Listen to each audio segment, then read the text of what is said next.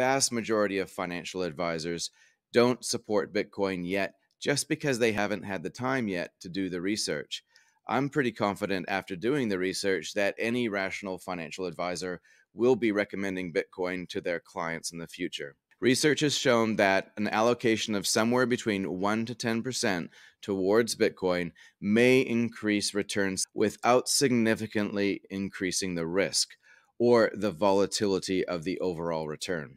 By considering Bitcoin as a legitimate component in your portfolio, you're just doing everything that you can to be diversified for a world that might look a little bit different to what it does today. So 83, 37, 10, what do these numbers mean?